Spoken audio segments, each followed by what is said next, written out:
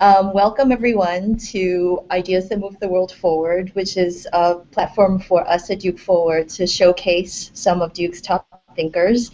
And today we're really excited to have David Shiffman and Walter Wright here to talk about something everyone loves, sharks, or fears, loves and fears, sharks. So David graduated from Duke University in 2007.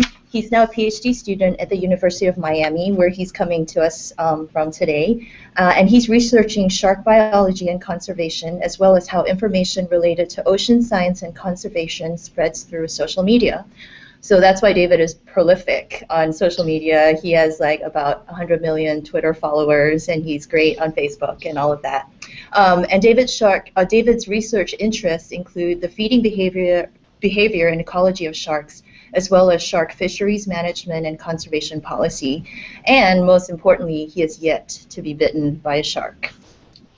Walter Wright is currently a grad student at Duke's Nicholas School of the Environment, and he's in the Coastal Management Program. His interests include preservation and education of natural places, especially around recreational studies.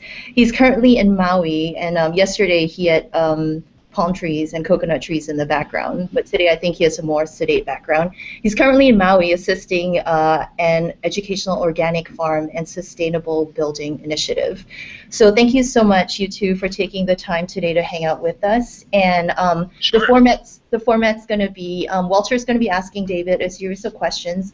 David's going to be sharing his shark experiences with us, and then we'll leave about 15 minutes for Q&A with our audience. So take it away. Good morning, everyone. Good morning, David. Good morning. I think something that comes up for any field of study is how does someone become interested in whatever topic they are. So can you tell us a little bit about how you got into this field and if it was something at a young age or something once you got into college? Sure. Well, I've been interested in sharks as long as my family can remember. At my master's thesis defense, my parents had sent pictures of toddler me in a shark t-shirt to my advisor to feature in the slideshow. I feel like most kids go through either a shark thing or a dinosaur thing. I actually had both of those. The shark one stuck. I already knew I wanted to be a marine biologist and already knew that I wanted to work eventually with shark feeding ecology and migration studies. At the time that I applied to Duke, the presence of the Marine Lab and the easy access to undergraduate research is what really attracted me there. So there were certain things about Duke and about the Marine Lab program that very much interested you that helped you progress along your path? Absolutely. There are many schools where there are somewhat limited research opportunities for undergraduates, where you either have to do what the head of the lab already has a project in mind and just needs someone to do it, or sometimes the opportunities are just things like you need to clean the glassware for the older research staff. At the Duke Marine Lab, I talked to Dr. Dan Ritchoff there and said, I'm interested in maybe doing something with feeding ecology of stingrays or sharks here in the Outer Banks. I noticed you don't do anything like that right now. Could we gather to create something? And he said, sure, let's go out kayaking and we'll get you some rays. And we did.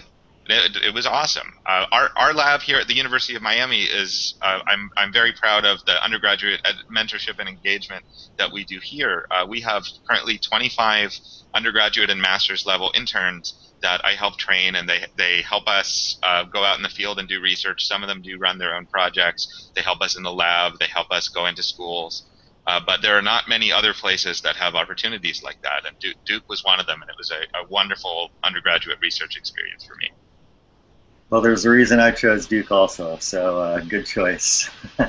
It's something very interesting about, that experiential education that we can actually get out there and touch and feel whatever you're interested in studying, and it sounds like Duke and also Miami is providing that for you. I know you also like to take that now and help out in schools. Can you tell us a little bit about why you think it's important to become involved in local schools? Sure. Public literacy in science and conservation issues is an increasingly important issue. If people don't know it's a problem or don't know how to fix it, then it's not likely to get fixed. We live in a participatory democracy, which means we need majority support to at least elect elected officials that support a science-based conservation agenda. So it's important that citizens know what's going on. Our lab now at the University of Miami, in 2015, we took over 1,300 members of the community out on the boat with us, ranging in age from 10 to 80, including a group of Duke alumni here in the South Florida Duke Alumni Club. Everyone gets to learn about local conservation issues and how they can help. They get to participate in the field research and things like that. And we bring out over 1,000 high school students, including many from historically underserved schools. Also, we speak to local high schools. We go in person to them and speak to science classes or to assemblies or things like that. And I've also trained many of our interns to do that as well, so we can do it on a larger scale. We also Skype into classrooms all over the world. Wow. Is there any story that you tend to tell, say, like a younger audience that is really exciting or surprising that it's a theme that you like to talk about with some of these students? Well, I like to talk to them about the fact that science is not just memorizing facts. Science is not just memorizing parts of the periodic table. It's an active process. It's a human process, and it can be very exciting and even fun to participate in. And getting to see that firsthand when people actively participate in our field research helps a lot. We have an ongoing study tracking the students that participate with us, and if they are more likely or less likely to participate in science issues in the future, if they're more or less likely to go to college, things like that. So we like to expose people to real science. For many of these high school students, we're the first scientists they've ever met. We've had people tell us, I didn't even want to go to college before I met you guys, now I want to do what you do. And at least some of them have gone on to the University of Miami and now work with us. So it's very rewarding. I think that's very beneficial for children these days to understand that there are different aspects of what we can do in the world, and a scientist is not necessarily somebody in a white lab coat that's always inside a lab. So I think it's great that you're helping students, younger students, understand the options. I'm wondering also, when you do talk to these students, a lot of people think sharks are all bad and there's these myths that they're going to attack people. Would you mind talking about a couple of the myths that maybe aren't quite accurate? Sure. Lots of people seem to think that that sharks are so dangerous and so bloodthirsty and murderous ragey that if you dip your toe in a bathtub, then a shark's going to eat your whole family. And that's just not the case. They are large wild animals that are predators. Very rarely sharks do bite people. Very rarely those bites cause serious injury or even death. And I don't want to minimize that, but the relative risk of something like that happening is extremely low. More people are killed each year by cows than by sharks. More people are killed by vending machines. More people are bitten by other people on the New York City subway every year than are bitten by sharks in the whole world. More God, people you don't have to worry about killer cows. Oh, cows are really dangerous to begin with. My mom grew up with an uncle who owned a cattle ranch, and she almost died one summer with a cow chasing her. But sharks are you need to respect them. There's some common sense safety precautions you can take, but they're really not something that you need to worry about. If you've been in the ocean, there has been a shark near you, it knew you were there, and it didn't bother you. Yes, sharks are, it's a big ocean out there, isn't it? Is there any part of the ocean that sharks are more prevalent? Well, sharks are, in fact, declining in population in many parts of the world, in some cases pretty rapidly, pretty severely. Some scientists have documented some population declines of 90% or more since the 1970s, and these are animals that were swimming in the ocean 100 million years before there were dinosaurs on land. We've killed 90% of some of them in my parents' lifetime. But the U.S. has relatively healthy shark populations due to some strong science-based management by the National Marine Fisheries Service, though there are still some issues that are actively being worked on. The Bahamas has a lot of sharks. They banned shark fishing gear about 20 years ago, and more recently became what's called a shark sanctuary, banning all kinds of commercial fishing for sharks. But there are lots of places where shark populations are declining really rapidly. In fact, 1 in 4 known species of shark skates and rays are on the IUCN Red List as threatened with extinction.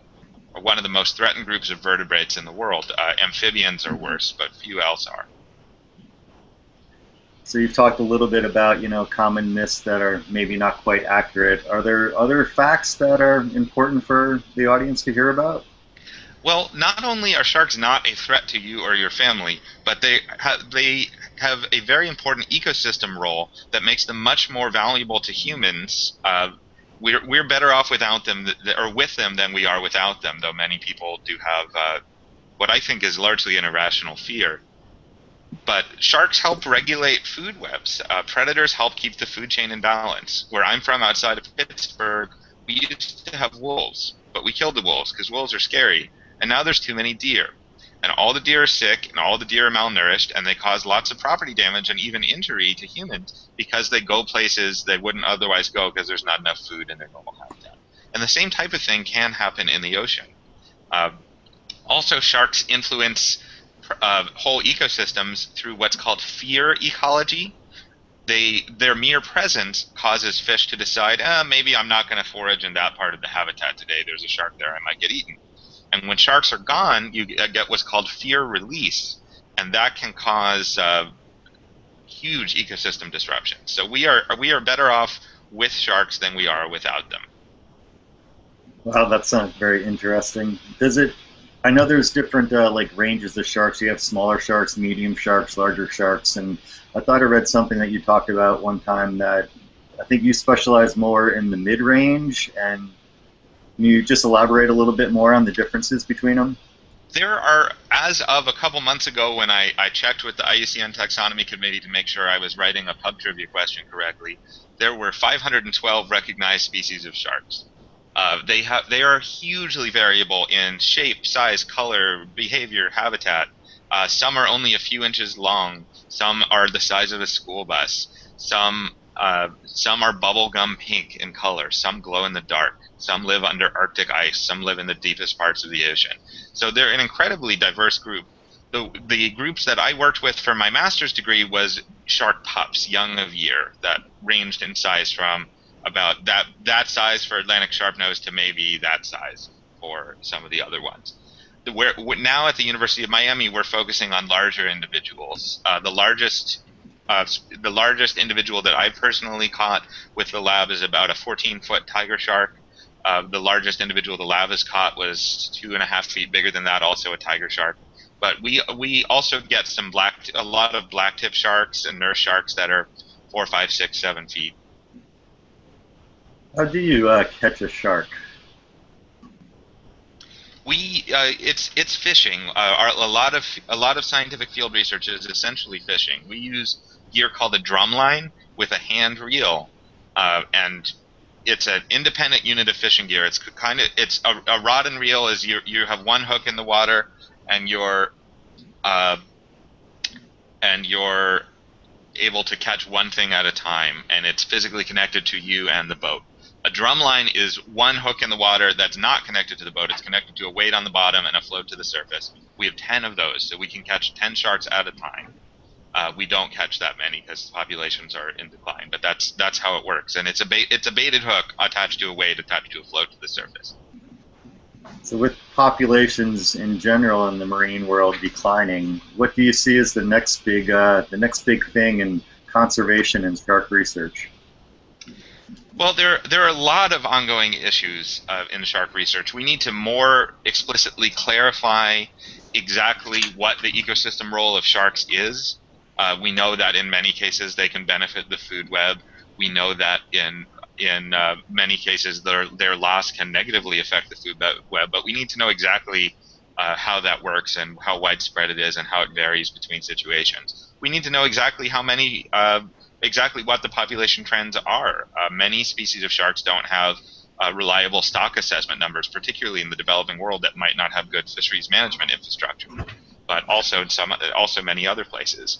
We need to know just basic questions such as where do sharks go and when? What are they doing there? What are they eating when they're there? Things of that nature. So for people that might be more interested in sharks and their habitat and their migration patterns, where would you recommend somebody becoming more involved and more educated about this field of study? Well, our lab's website, sharktagging.com, we have a link to it where you can track our satellite tagged sharks. We put GPS trackers on our sharks. Every time their fin breaks the surface, it tells us where they are, and we put that information out on Google Earth where anyone can read it, and our sharks go all over the world. People can also adopt their own shark, which covers the cost of a GPS tag for us. You get to come on the boat with us when we tag it, you get to name the shark, and then you get to updates on wherever it goes throughout the world. That's one way that you could do it. Also, all of our lab's research is available for free for anyone to read on that website. I also share a lot of updates through my social media, either things that I've written or things that my colleagues have written. My Twitter is @WhySharksMatter. My Facebook is facebook.com/WhySharksMatter. And all of that I make all that information accessible to everyone, and I'm happy to answer questions as long as I have time. That's great. I know social media is important to you, and I think it's just about getting that word out. What's that website again for shark tagging? Sharktagging.com. Sharktagging.com. And have there been some interesting names that people have called their sharks when they get to name them? There have been a few. We had a somewhat of a sad story recently, but the Duke fans might appreciate the first part of it. That we had a University of Wisconsin alum or a University of Wisconsin alum's parent donate a shark for their daughter for Wisconsin graduation. It was named Bucky Badger, and that shark had some really cool patterns. It was basically doing laps around the Gulf of Mexico, huge migration pattern, and unfortunately, it was recently killed by fishermen in Cuba. How often does a shark come to the surface like that? It varies widely by species. Some species go to the surface several times a day, or some species hang out pretty much right at the surface and break the surface several times a day, rather. Others, it might be weeks in between. Some basically never do. There are many species that live on the bottom and spend most of their time on the bottom. So there are different types of tag technology designed around that. Some are physically attached to the fin. Some trail behind a shark on a line. Some are designed to pop off after a certain amount of time and float to the surface. It depends on the species in question. And is it true that not all species of shark have teeth? They all have some degree of teeth. Some are filter feeders. Whale sharks, basking sharks, they eat plankton, so they don't really have teeth, maybe in the traditional sense. But they have similar to something like a blue whale or one of the baleen whales. They ingest enormous amounts of water and filter out the plankton for them to eat. Nice. So what's next for you? Anything that we should be keeping an eye out for in David's Shark World? Well, I am hoping to defend my PhD in the spring, early summer, and we'll be moving on to a new position somewhere. And I'll keep everyone posted on where I go. I'm in the applying phase at the moment. Nice. Is there any takeaways that we should listen to or look for from you today? Well, the sharks are just not something that you really need to be worried about. It's that so few people have any kind of negative interaction with sharks. Most people have a totally neutral interaction and don't even realize it. But sharks are incredibly healthy. Shark populations and healthy fish populations in general are so important to having a strong coastal ecosystem that millions of Americans and people around the world depend on for food and employment. That sounds great. I think we might have some questions that have come in. Is that true? Yeah, we have some great ones. Excellent. The first one I was going to start with is something I think a lot of people, it's kind of a myth that a lot of people have about sharks, and maybe you can help us bust it. Do sharks ever sleep, or do they need to constantly swim in order to stay alive? That's a great question. And it depends on the species. Sharks don't ever really sleep in any traditional sense that we're used to. Some can rest. Some are more or less active during the day or during the night. Some physically can sit on the bottom for long periods of time and are able to pump water over their gills. But most do need to, or at the very least many, need to be swimming pretty much constantly in order to force water over their gills so they can breathe. And another question, it's about an issue that is on the top of a lot of conservationists' minds. Is there any progress in stemming the shark finning demand? So the shark fin soup and the shark fin trade is an important conservation issue, but it often gets misreported. So I may give a longer answer on this than the person expected. Shark fins are made of cartilage. The shark's entire bodies are made of cartilage, but the fin rays can be made into a noodle-like substance that's put in a soup that's a part of traditional Chinese medicine. And with the recent economic boom in China, there has been a great deal of demand for this, and it's been a major driver of shark overfishing. But the shark finning and the shark fin trade are a subset of shark overfishing. I see a lot of people saying we need to stop shark finning. Yeah, but we also need to stop other things too, and if we stop other things, it will also stop shark finning. If we just stop shark finning, it won't stop the other issues. So I say stop shark overfishing.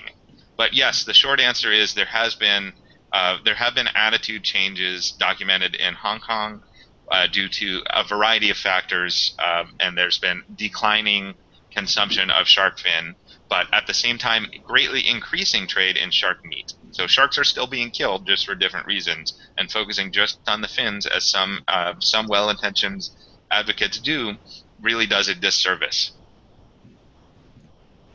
Thank you. And here's one for people living in North Carolina. What thoughts do you have on what might have caused this spike in shark attacks off the North Carolinian coast last summer? Or was there actually a spike? I think you and I have talked about that before.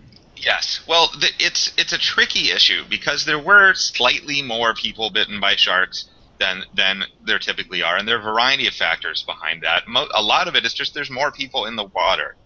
So you have a higher chance of encounter. If a really rare event, if repeated many more times, is more likely to happen. There are, with the U.S. recession ending, more people are able to take vacations. The Outer Banks are a great place to vacation, so there are more people in the water. Another part of it is at least several of the bites that occurred this summer occurred right next to where people were chumming the water for sharks and fishing. People perhaps should not be swimming right next to where there's a chum slick and people fishing for water or fishing for sharks. People also perhaps should not fish right next to where there are people swimming. There are ways that different resource users can share the beach. That was not done very well, and we're starting to see the negative consequences of that. There's a variety of other things proposed, but I see all these videos that get shared on Facebook with someone takes a video of a shark swimming by the beach, and the news reports it as, oh my god, there was a shark right by the beach. There have been sharks right by the beach for millions of years. The only thing that's different is now everyone has a video camera with them at all times with their smartphones. What are your thoughts on the mockumentaries that Discovery Channel has produced recently, like Megalodon? Megalodon, yeah. Megalodon, there you go. And then, is it generating a new generation of shark fans or hurting the cause? When a educational television channel makes up lies for the purpose of scaring people, it is not good for anyone except the ratings of that channel. It is really bad for public science literacy. Real scientists got harassment and threats because of it. I got harassment and threats because of it. Every time I speak with high school students or middle school students, someone asks me about Megalodon. There is no doubt whatsoever that shark did exist, but has not for millions of years. If there was a 60-foot-long shark swimming in shallow coastal waters, someone would have seen it. If Discovery used actors pretending to be scientists and witnesses and victims, Discovery used CGI video and photoshopped images, and they didn't say that it was fake. It's really troubling, and I raised some concerns about this through social media. The Tampa Bay Times last year called me Shark Week's biggest critic. But this year they listened. They listened to criticism raised by me and raised by others, and this year was much better. They had a return to science-based programming. They had a return to reality-based programming, and I don't mean like reality TV. I mean based in reality rather than making up things. And they had record ratings. So I'm optimistic that it's going to stay good, but educators and scientists are still going to be dealing with the impacts of that, as well as Animal Planet airing a documentary that said that mermaids are real and the U.S. government is covering it up. We're going to be dealing with that for a long time because it aired on an educational television channel and it didn't say it was fake. Wait, mermaids aren't real? Um, was there anything else you'd like to add about that question? I could talk about that all day, but I'll leave it to other questions, other than to say that I and another Duke alum, Andrew Thaler, published a paper about that called Fishtails, Combating Pseudoscience on Television, that came out recently and is open access if anyone wants to read. It describes our strategy and how to deal with it and what other scientists can do about it. David, could you recommend maybe a couple documentaries that are more accurate, that are worthwhile to view? Do I still have it right next to me? No, I don't. The recent BBC Shark documentary was unbelievable. It was fantastic. One of the best science or nature documentaries I've ever seen. We watched it with our lab, with all of our undergraduate and master's interns, and everyone's jaw was dropped. Just incredible footage and not focusing on scary stuff. There are other good ones that arise from time to time. Shark Week has a series called Alien Sharks, which, despite the somewhat bizarre name, focuses on real animals that live in the deep sea or just weird-looking sharks. That's fantastic. They also have several recurring series that are focusing on the great white shark research off New England. That focuses on real scientists. That's good work. There's good stuff out there. But there's also some troubling stuff. Is it the BBC One documentary you're talking about? It's just called Shark. That's what it is. It's called Shark. Yes, it came out. There's several it came out parts. earlier this year. Yeah, it was in June. Yeah, those are great recommendations. I'm going to go look them up. So the next question, what are your thoughts on the white shark commercial cage diving industry in places like South Africa and New Zealand? So cage diving is somewhat of a controversial subject, and I'll tell you both sides of it and what I think. There are people that think that it is a good thing because it makes sharks more valuable alive than dead, and also it lets people very safely interact with sharks and then tell their friends, I saw a shark and it didn't bite me, look how cool these pictures are, and maybe can change some hearts and minds. There are some people that think that the specific practices of some shark ecotourism operators are not great for sharks because they maybe put too much bait in the water, and maybe that might cause the sharks to change their normal habits. It might cause them to associate boats or human divers with food, which could be troubling. So it's a bit of a controversy, and the answer really is it depends on the specific situation. Some operators are very responsible. Some operators do a lot of macho cowboy nonsense. There's a disturbing trend recently of people riding sharks. You should not do that, guys. There's a 14, 15, 16-foot long wild predator. Respect it. Look but don't touch. No one would try that with a grizzly bear or a lion. But I did a great white cage dive in South Africa last summer, and it was awesome. And that was with a very responsible diver, and that's Chris Fallows, who's frequently featured on Shark Week and any of the ones with the great white sharks jumping. That's his work, and he's also been in some other stuff. That was awesome. It was not disruptive to the sharks at all. They just had one fish head in the water that they would drag back and forth. They didn't dump gallons of chum or anything like that. But there's also diving with all other kinds of sharks around the world. Some of our lab's work has found that there are hundreds of these shark-focused ecotourism sites around the world, ranging from reef sharks to tiger sharks to bull sharks. And there's some that are very good for sharks. There's some that are perhaps their individual practices are not ideal. And there are some efforts right now underway to sort of characterize that and make like a TripAdvisor type site, but for how ecologically responsible is this operator. The next question, what are new methods you will use in your study on feeding, ecology, and behavior of sharks? So I use a technique that's called stable isotope analysis. The old way that people used to figure out what sharks were eating was to basically cut them open and see what was inside. And that's obviously direct and effective, but it can be problematic if you're dealing with threatened species. You don't want to kill hundreds of them for a study. So stable isotope analysis is based on the premise that on a molecular level, you really are what you eat. When you eat something, molecules of that something and atoms of that something are incorporated into your body. That's what digestion and growth is.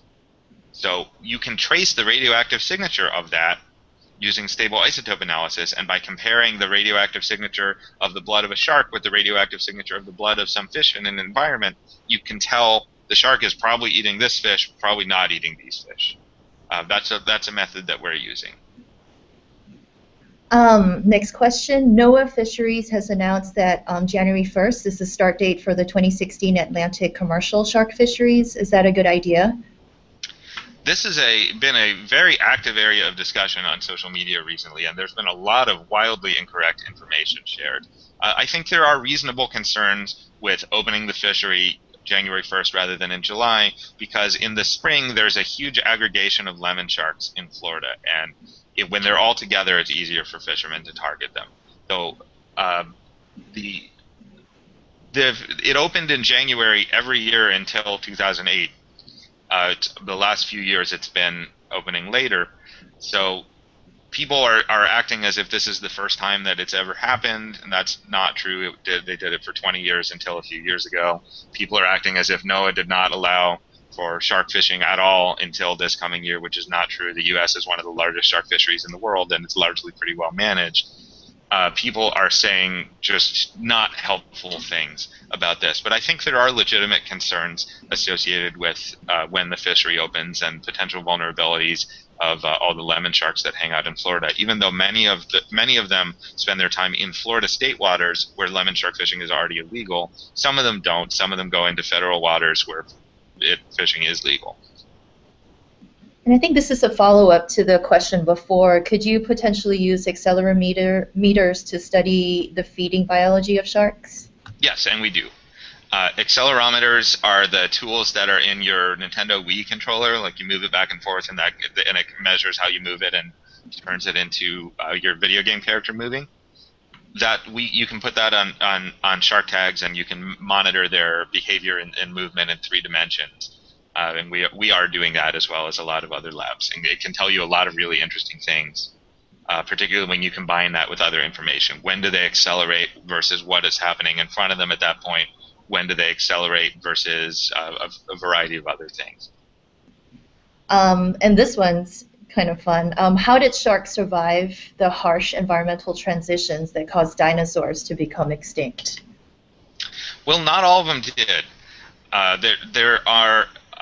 There certainly have been many species of sharks throughout the ages that are not around anymore. But sharks are fairly adaptable. They've survived several mass extinctions, not just that most recent one. But what they are not adapted for is human industrial fishing practices. They generally just don't reproduce fast enough to replenish populations. To replenish population declines due to overfishing. Something like a mahi-mahi matures in a few years and can spawn with hundreds of thousands of eggs at a time. Something like a shark can take 10, 15 years to reach reproductive maturity, and then they have somewhere usually between 2 and 10 babies every 2, sometimes every 3 years. So they reproduce much slower, and they have way fewer offspring. So they're well adapted for a huge variety of changing environmental conditions, but they're not particularly well adapted to human industrial fishing. This is one of our last questions. If you guys have some more, please throw them in the hat. Do sharks live in communities, or do they have mates? Or I'm sorry, do they have mates? Those are 2 separate questions. They're not linked. It varies pretty widely by species. That's going to be the answer to most questions about sharks, because again, there are over 500 species. Some species are basically solitary. Some species school pretty regularly or hunt together or have annual mating aggregations. Some species might have an individual that they prefer to spend time with. More than you would expect through random chance in a school, whereas others not really. So it depends pretty widely, but there is some evidence that there are social groupings. Sharks are not monogamous. They do not have one mate that's for life. They do not have even one mate per mating season. Sharks can have many species of sharks that we've documented what's called multiple paternity. So if a female shark mates with 3 males, she may have a litter of pups that are fathered by some of the pups are fathered by each of those 3 males. So the babies are born basically half siblings. So we're out. Oh wait, sorry, we've got one more question that just came in. Maybe that'll be the last one. Do you think it would be possible to create an act to protect And of course, this is something I can't read. Elasmobranchs. There you go. That's the sciencey name for shark skates and rays. Oh, okay, there you go. Similar to the Marine Mammals and the Marine Mammals Protection Act. I don't think it's necessary. So I don't think we need to. I think there are some movements to protect sharks as a group.